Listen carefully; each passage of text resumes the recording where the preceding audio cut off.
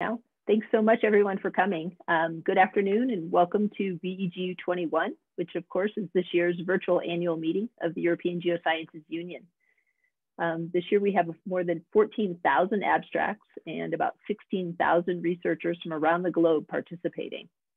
I'm Terry Cook and I'm EGU's Head of Media Communications and Outreach, and I'll be hosting today's press conference, and it will include a question and answer period after the presentations by our speakers. To allow for you, the members of the media, to ask your own questions, we're conducting this as a Zoom meeting. And so once the last speaker has finished, you're welcome to either type your question into the chat or put a Q, and then I'll call on you and you'll be able to ask your question directly. If for any reason Zoom suddenly quits, I'll restart the press conference and just give everyone a few minutes to rejoin the session, but hopefully that will not happen. Just wanted to let you all know that the abstracts and other documents relating to this press conference, and all of the other ones as well, have been uploaded onto the documents section of our online press center. And you can access that using the website media.egu.eu. And so please check there for more information and also for images. So it's my honor now to introduce our panelists, and I'm going to introduce all of them at once just to make for faster transitions in between. So this press conference is recent wildfire research, understanding impacts, assessing risk, and reducing hazard. And I'm not sure why I haven't heard from Benedetto De Rosa. He's not able to join us. If he does come in late, then he'll be the last speaker, but he would be more than happy to answer questions by email, and I can provide that. So our first speaker today will be Bruno Aparicio from the University of Lisbon. We have a pre-recorded presentation next from Dirk Thielen, who's from the Venezuelan Institute for Scientific Research. He's also joined us. His internet connection is fluctuating, but he will hopefully be able to answer questions in the chat at least, and is more than happy to answer questions by email as well. And then we will also hear from Samuel Luthi, who's from ETH Zurich. So thank you very much. And I will now hand things over to Dr. Aparicio. Thank you, Terry. I'll start sharing my screen.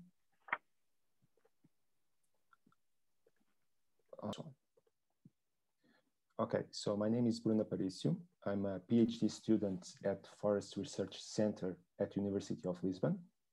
And I'll be talking about our work in combining wildfire behavior simulations and complex network theory to support fuel management. This work was supported by Ana Sá, Francisco Santos, Chiara Bruni, and José Pereira. And before starting, I would like to thank Terry for the invitation to be here today. And if after this session you find yourselves with questions or doubts, please feel free to contact me. So,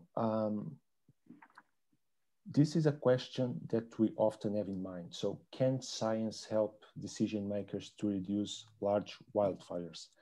And before starting to explain how can we do this, we need to understand the relevance of this question and the relevance of the answer. So the answer is yes, we can help decision makers.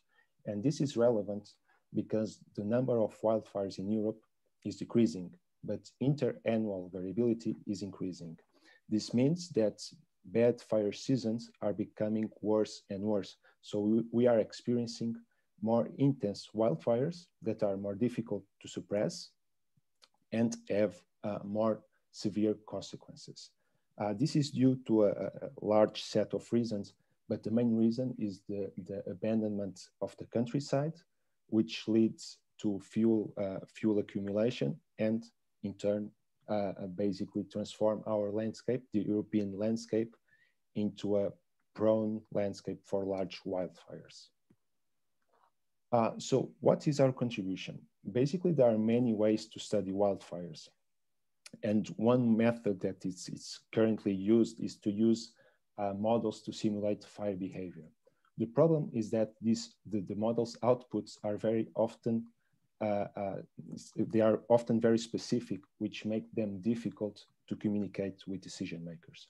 So what we did was to use complex network theory to interpret the model's outputs. So let us start with the basic. What is a network? A network is basically a set of different nodes and links that are connecting our network. So what we did was to run the wildfire simulations. We stored the outputs regarding wildfire behavior. And then on top of those outputs, we generated the network. So imagine that we have a landscape, okay? Here it's represented by squares and rectangles, where each square represents a unique patch or a unique parcel of land.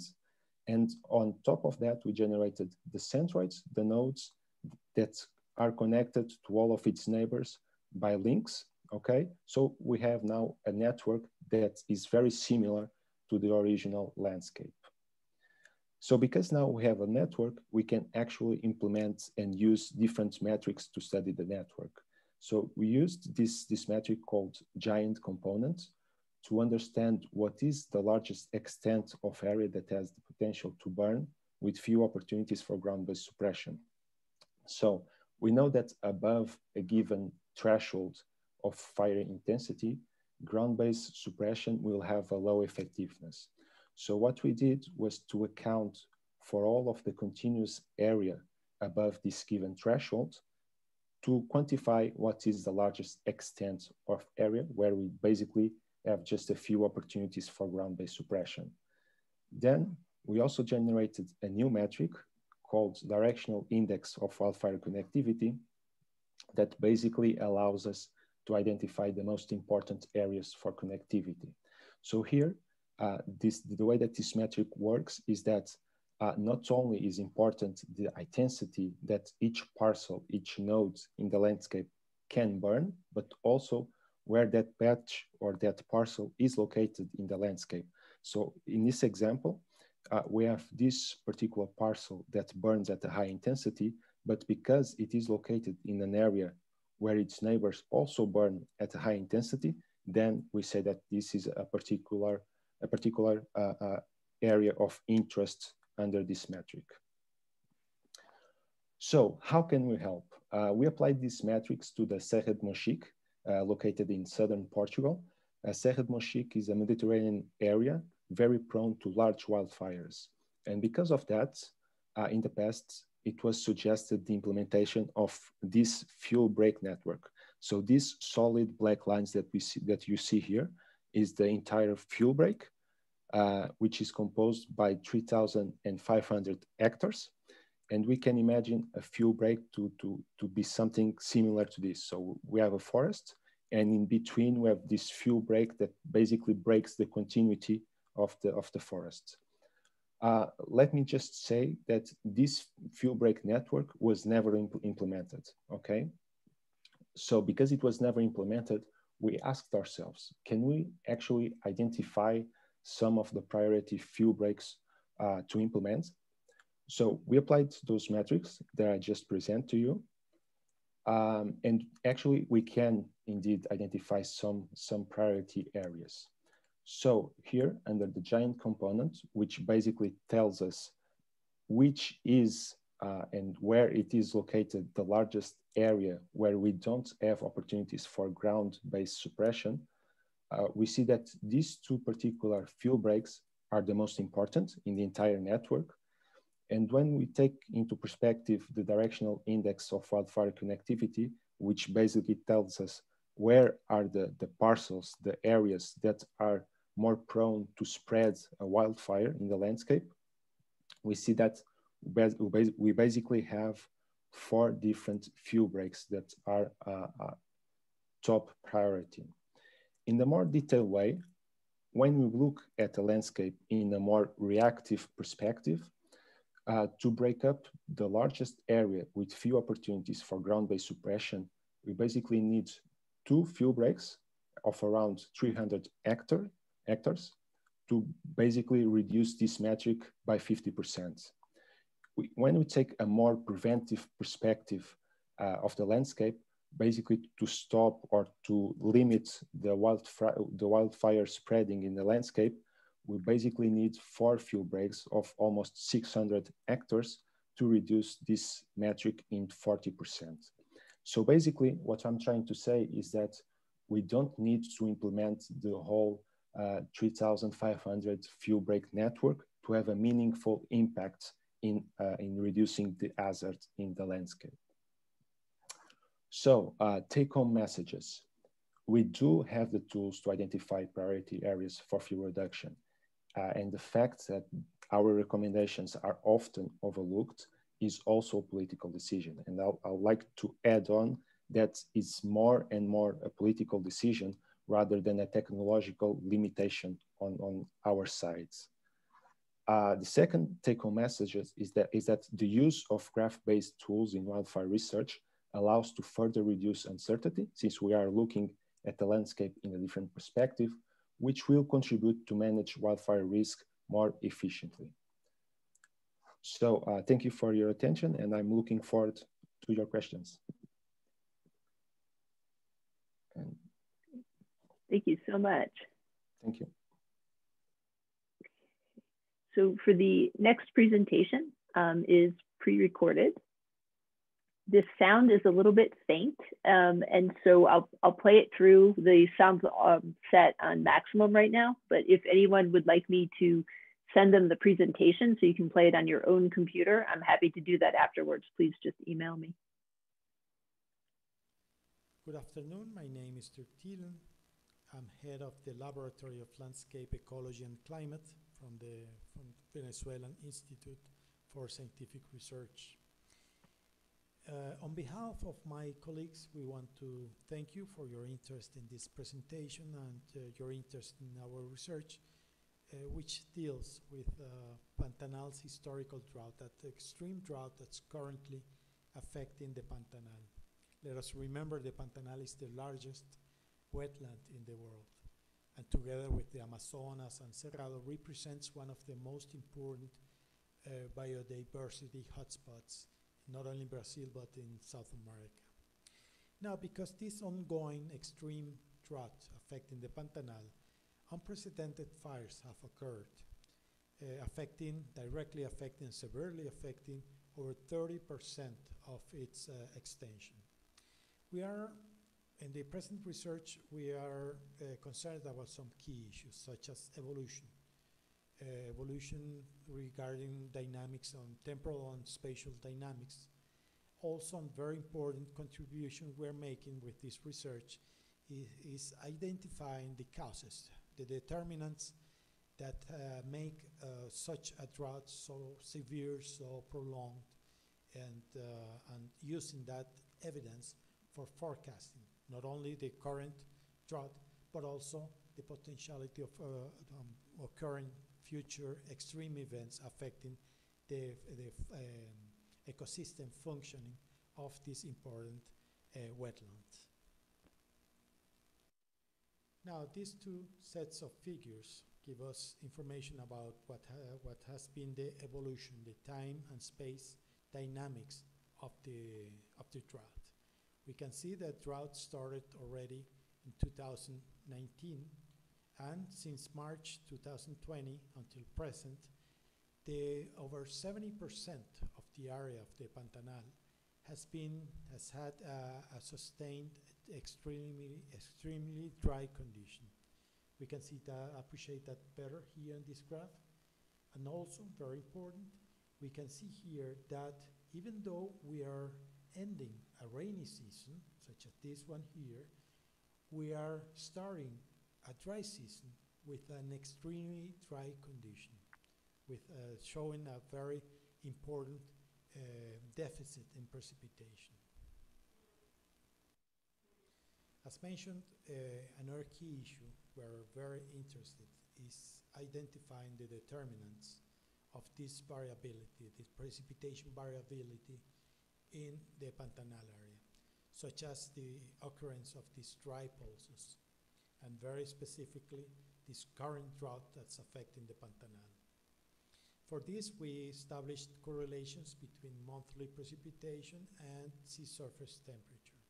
From this exercise, we identified 8 specific oceanic regions, 5 in the southern hemisphere, which have very strong and very positive correlation with precipitation dynamics here, meaning that a warming in these oceanic regions would result in wet pulses, as we can see here.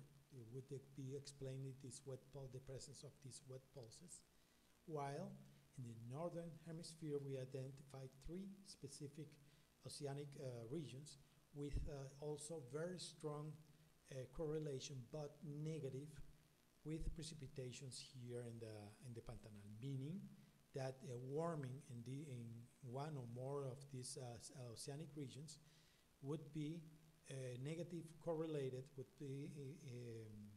correlated with the presence of dry pulses, the occurrence of important dry and extended dry pulses in the Pantanal area. Now, a significant trend in warming has been identified for these 3 oceanic regions, which have been correlated negatively with precipitations in the Pantanal. And this trend is more important here, specifically in the Northeast Pacific, in this region. As we can see here, this specific region explains almost 86% of the happening of this very important current drought affecting the Pantanal area. Now, this significant trend in the warming of waters here in Northeast Pacific has generated a marine heat wave condition since June 2019 and for almost constantly until present. Here we have it in red. This marine heat wave is defined as when sea surface temperature surpasses 90th percentile. Now, this is not only a new concept, it is also a new climatic reality. There is a lot of research, a lot of concern about the dynamics, the recent dynamics of this phenomenon. There is some researchers have forecasted. Here we can see that it is indeed a recent phenomenon, but they are forecasting in the short term for an increase not only in the duration of marine heat waves in different oceanic regions, which would include the ones we are concerned, but also for an intensification of such events. Results from this research show that precipitations at the Pantanal area are most sensible to the dynamics and presence of marine heat waves in certain oceanic regions. For example, the current extreme drought affecting the Pantanal can be explained by the presence of a very prolonged and very intense marine heat wave here in Northeast Pacific.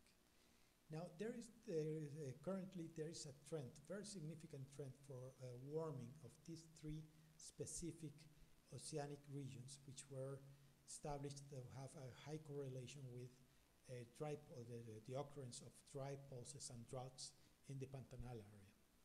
From this evidence, we can forecast for the Pantanal area an increase in the trend for an extremely dry condition in the Pantanal area, as well an extension in such trend, at least for 2 more years. Now, this marine heat wave situation, there's a forecast for an extension in its duration as well as an intensification. This most certainly would generate a new climate reality, very difficult, if not impossible, for the Pantanal to overcome.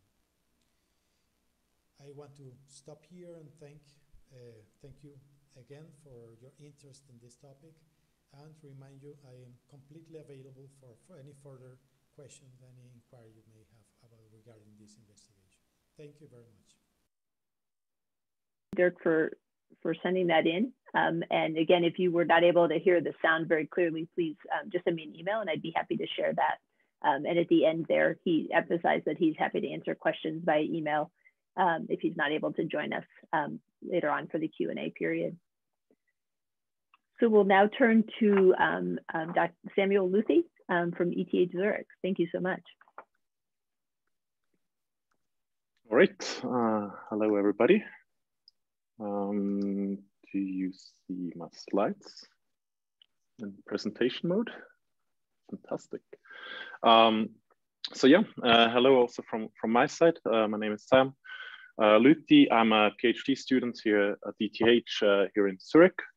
And thanks a lot also from my side to Terry for the invitation to talk at this press conference. Where I get the chance to present to you what we've been working on over the past year on economic damages of wildfires. And that's work that I obviously haven't done alone. So Dr.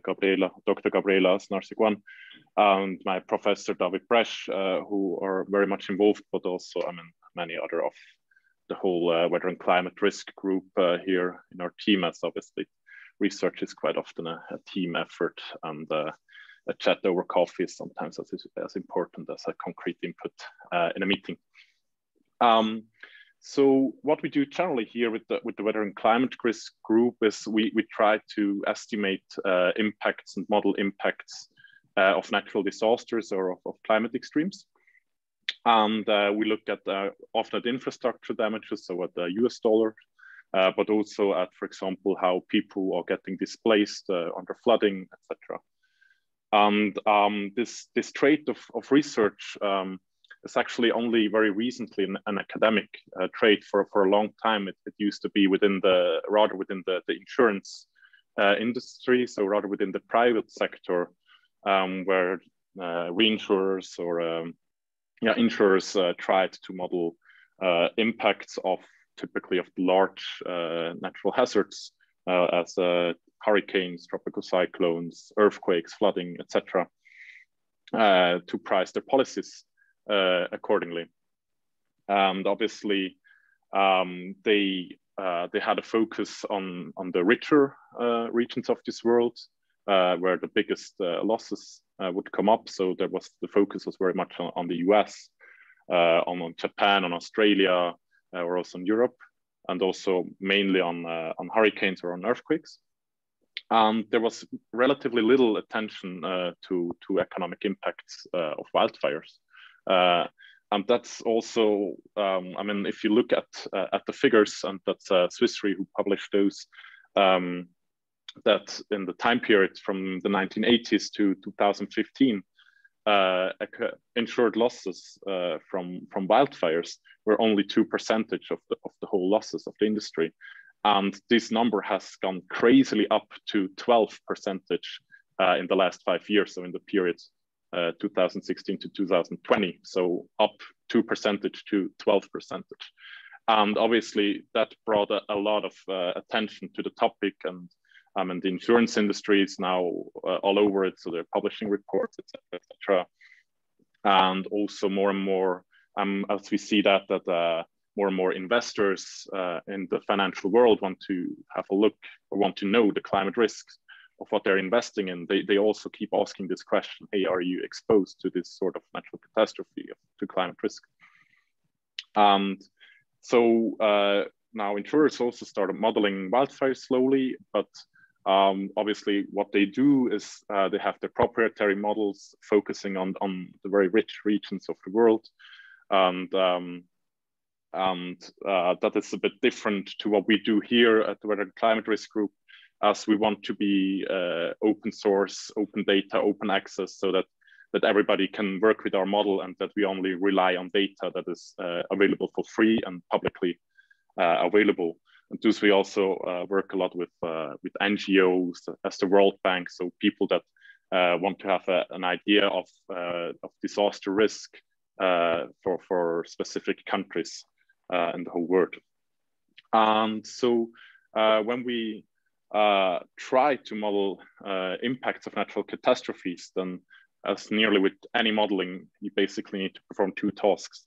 The first one, more or less being able to explain what happened in the past, and the second one, what could happen. So what is the risk, what is in the system? And so the concept of how we go about this, of how we model climate risk, is that we see that risk hinges on these three components, and that's a definition put forward by the IPCC, so the Intergovernmental Panel on Climate Change. these have these three components: hazard, exposure, and vulnerability.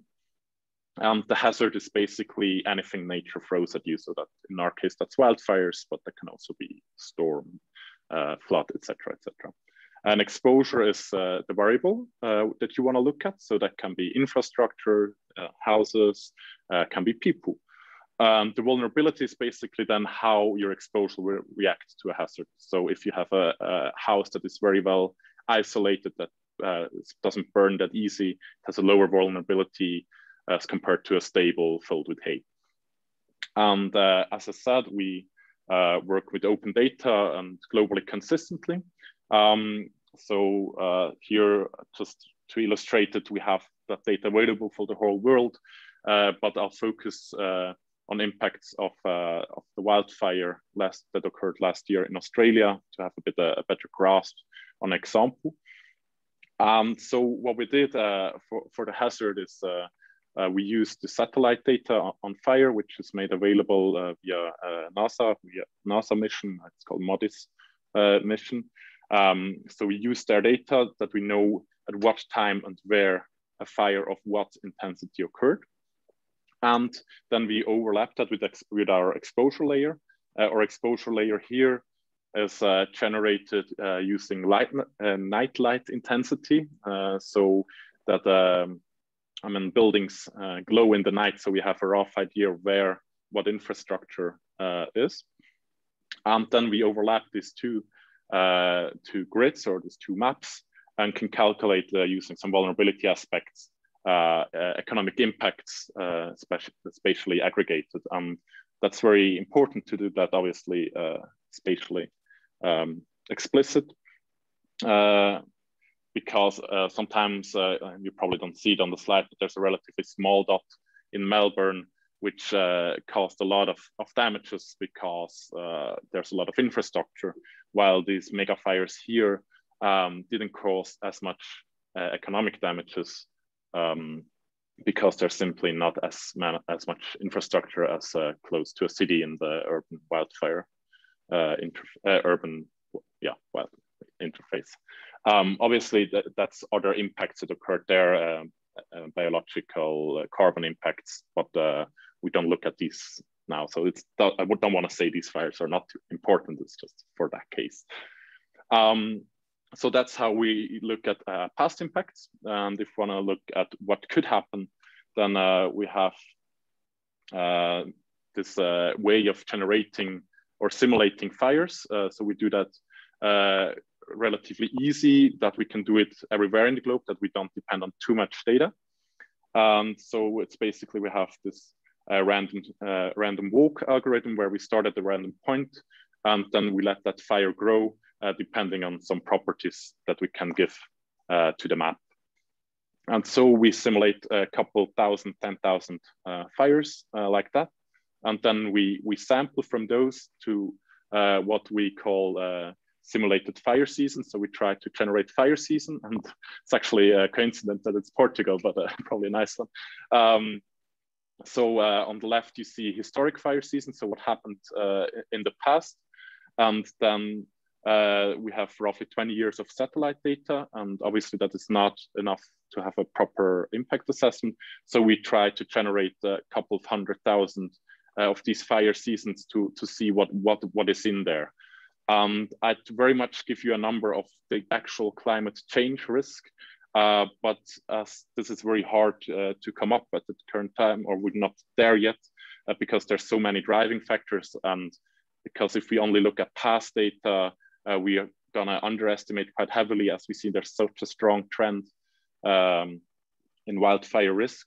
And I think that's probably a bit part of the story that we see here generally going on, that it's already hard to simulate damages from natural hazards. It's already hard, and with the climate crisis, with this extreme shift, it's gotten increasingly harder to figure out what risk we actually are in. And I think that is definitely something to be very concerned about, that we're, if we're looking at natural catastrophes, that we need to, we're going into rough uncertainties.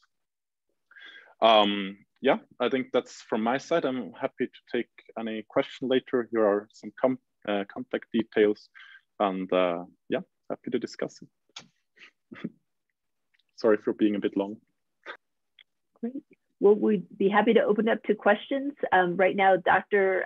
Thielen is in the room, virtual room here. So we could ask questions at least through the chat of him, as well as Dr. Aparicio and Samuel Lucy. People are debating what they'd like to ask. I actually had a question about the first presentation. And so I wanted to actually ask you, you mentioned that there's a scientific process, Dr. Aparicio, and you mentioned that there's also a political process, and presumably there's also a budgetary process as well that goes into those fire breaks.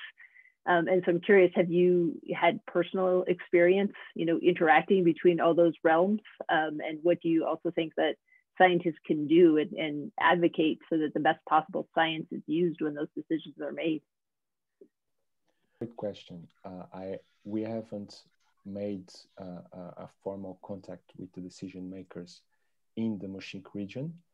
What we did, I mean, because this is a novel, this is a new work, and in these confusing times, it's hard to sit down with decision makers.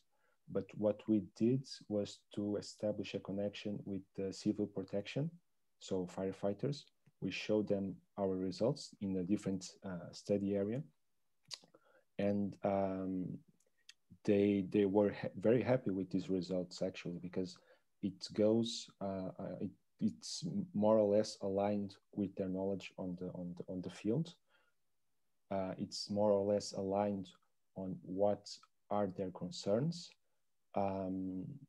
So basically, decision makers will now be pressured in different fronts. So on one side, it's basically academia saying we need to do this or that. Then we know that. Then we know we have people that know the terrain, the land, and are also demanding some changes. So there's obviously room and need for something to change. In Portugal, the large majority of investment goes to fire suppression. So since 2000, the year 2000, we apply three times much money into suppression than into prevention. Of course, it's costly, but we don't need to implement the entire fuel break in 1 week, in 1 year.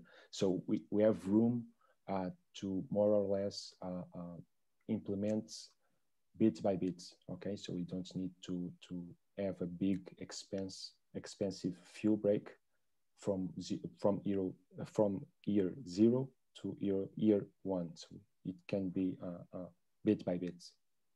Mm-hmm. Yeah, absolutely. And presumably it'll have to be, proceed bit by bit, but yeah, changing the way that budgets are allocated, I think, is a big part of the issue.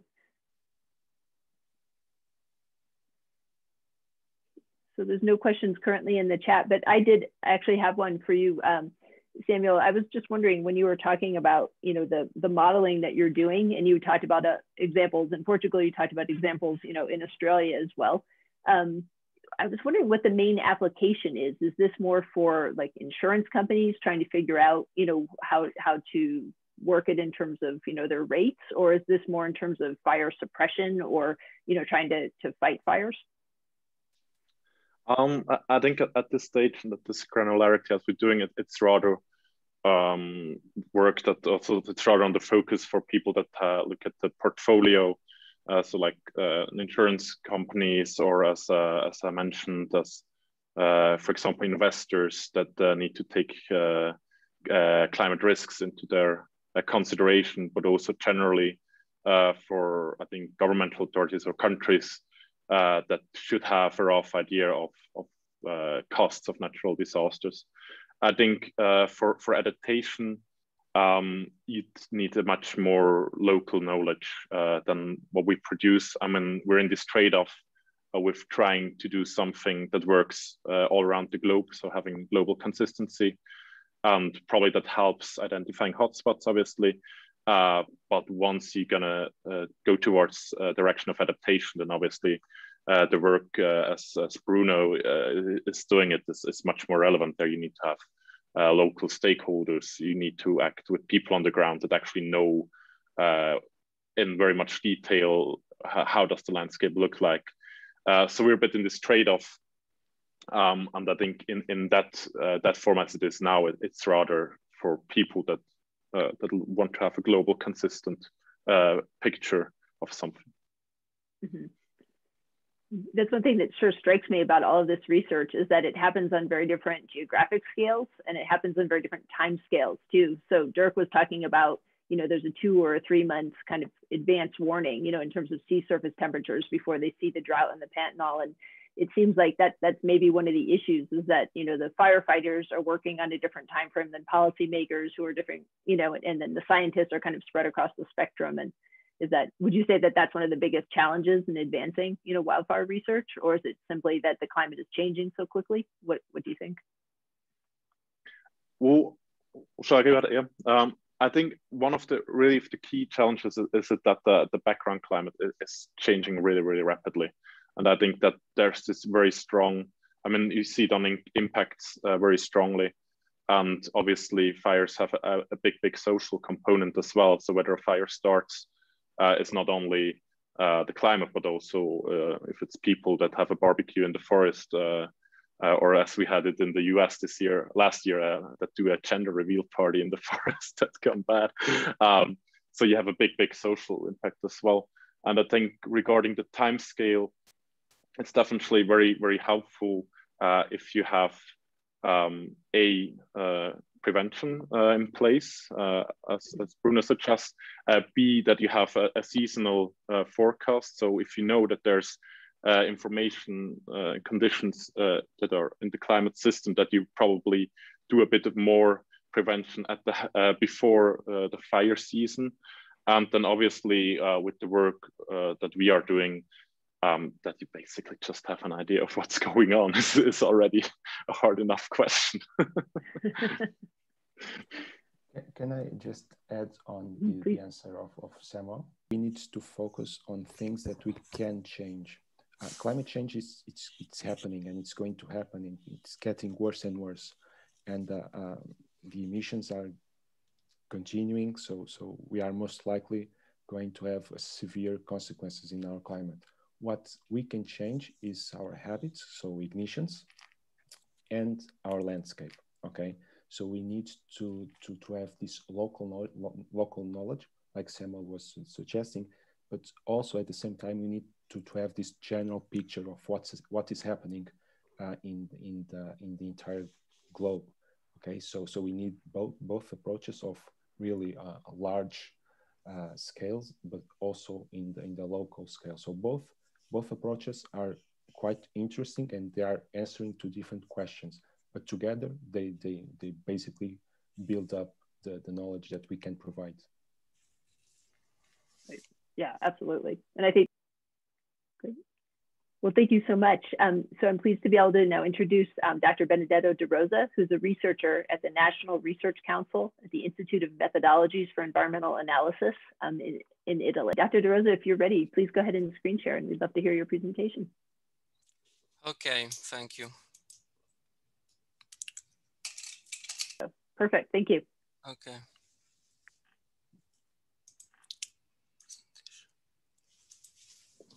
Okay, thank you, excuse me. And my name is Benedetto De Rosa. Good afternoon, everybody.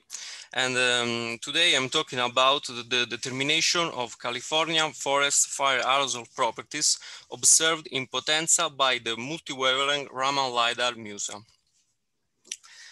Let's start. The first part of my presentation deals with biomass burning aerosols. Biomass burning aerosols are one of the key aerosol types in climate research. But what are atmospheric aerosols? Aerosols is a suspension of solid or liquid particles in the atmosphere. Aerosol and clouds interaction are the larger source of uncertainty in our understanding of climate system, as we can see from the panel to the right. But why this uncertainty? clouds and aerosols property vary at scale smaller than those resolved in climate models. So, biomass burning aerosols affect the energy balance in the atmosphere. The effect is direct with the scatter and absorption of solar radiation, and indirect with the interact with clouds. Also, biomass burning aerosol can change the properties of the clouds in the atmosphere. Small and spherical smoke particles have a high efficiency in the scattering. The smoke particles can be lifted at a high altitude with the dip convection. In the free troposphere, the pressure is lower, so the flux expands and the smoke can travel for great distances. During the transport, the particles are modified with a lot of physical processes, such as hygroscopic water uptake and coagulation. So, coming back to the main point, on 23rd October, the immense Sonoma fire scorched 3,000 hectares in few days.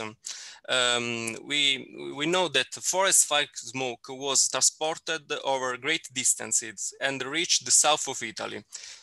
As we can see from the forecast of biomass burning aerosol provided by CAMS and the analysis of the back trajectories.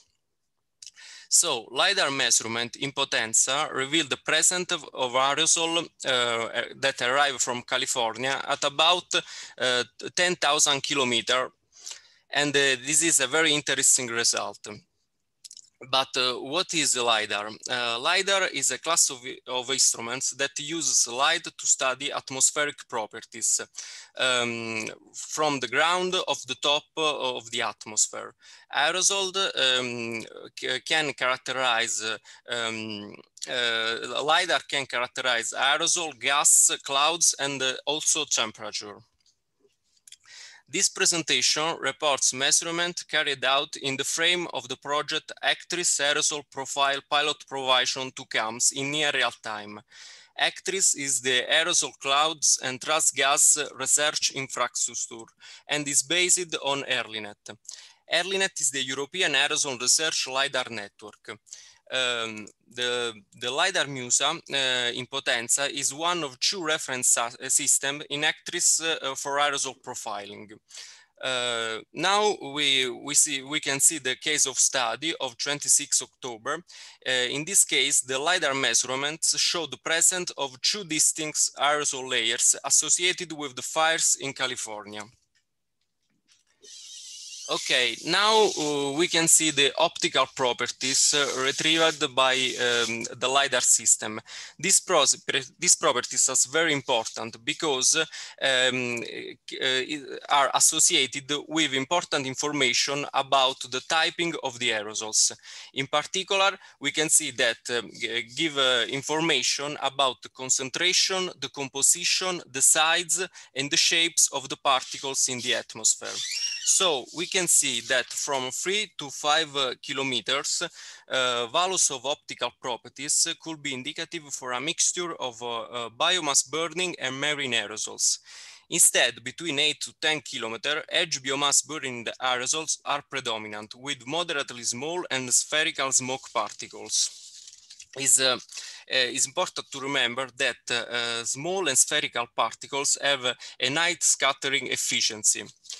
It's important also said that the ability of LiDAR MUSA to probe very thin layers of aerosol with an atmospheric optical depth of 1.6% of the total.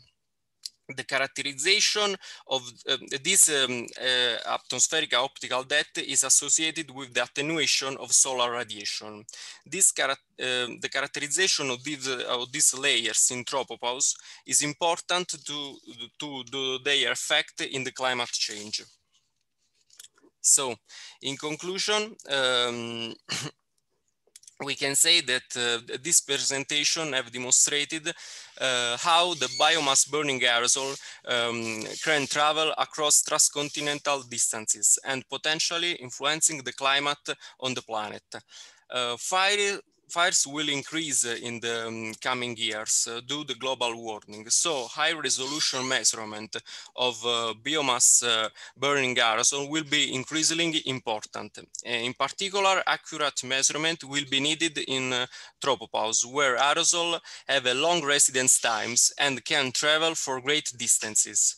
In the future, the assimilation of LiDAR data from network like hectares and satellite are very important to improve the model skills. Thank you for your attention. Thank you so much.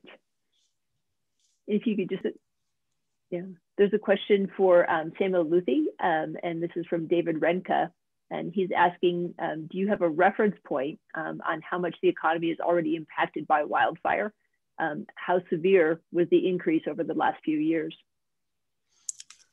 That's a very good question, because it's actually impact data is a very rare thing in this world. So it's hard to get those, especially in a global, consistent manner, because reporting standards are quite a bit different across the whole world, and you will be heavily biased towards richer countries that actually have such a thing as reporting standards. Thus, I think I'll just during the last presentation, I opened an Excel and made a quick calculation. So I think I'll just refrain. We work with AM.dot data, which is an impact database which is maintained in Belgium, and it's one of the few open source impact databases. So I just looked at the US damages, and in the period in the 2000s, so from 2000 to 2009. They report 11.5 billion US dollars as wildfire damages. And when we look at the period, so from 2010 to 2019, so the next decade, this number is up to 74.6. So it's roughly fourfolded. This is of course a very rough estimates, as many smaller events don't get reported in these disaster data sets. But I think to have a bit of an answer on it, it's certainly not globally concise, but maybe with a bit of a US focus, we can say something. And it's also important to remember that it's not only the fires, it's also that, for example, in the US, that people are building nice houses into forests, which then cause much more damages. So it's not only the climate impact, but it's also the societal or the exposure change in our framework, which is important. I hope that helps. In Colorado, and we had probably 6 to 8 weeks this past summer where it was just awful air quality because of the fires that were burning, and sometimes it was locally within the state, and sometimes it was California or the Pacific Northwest. So it's certainly becoming a health issue as well. Okay, for Dr. DeRosa, what are the wavelengths used in this study? Okay, in this study, we use free wildland, and 355 is the first wildland. The second is 532, and the first is 1064. Is the typical wildland that we use in the LiDAR system for the retrieval of the atmospheric composition of the aerosols.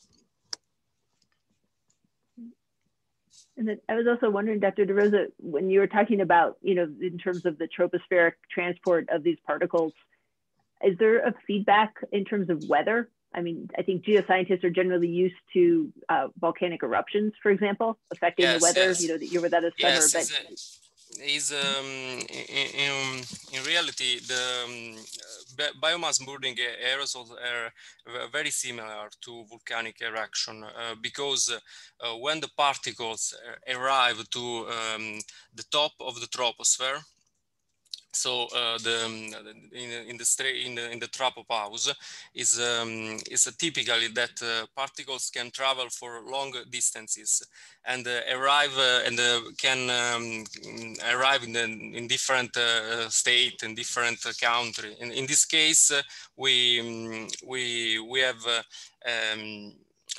10,000 kilometers in the trajectories.